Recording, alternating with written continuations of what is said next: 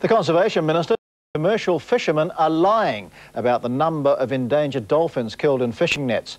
Nick Smith says if Canterbury fishermen won't help save Hector's dolphins, he may extend a fishing ban. David Jameson reports. Hector's dolphins killed in Canterbury fishing nets. Today, post-mortems on some of the world's smallest and possibly rarest marine dolphins. Observers put on fishing vessels for the first time last year say they saw 6 deaths.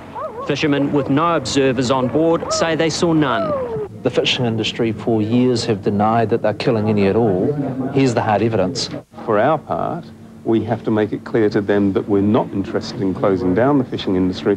We're interested in finding solutions to a problem that affects us all.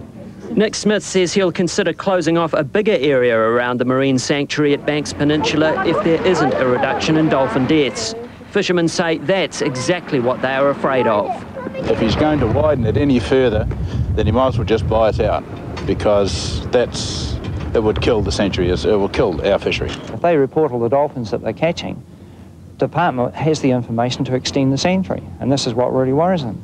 The government is also increasing conservation levies charged to the fishing industry, saying it needs to help meet the cost of attempts to protect native species. David Jameson, One Network News.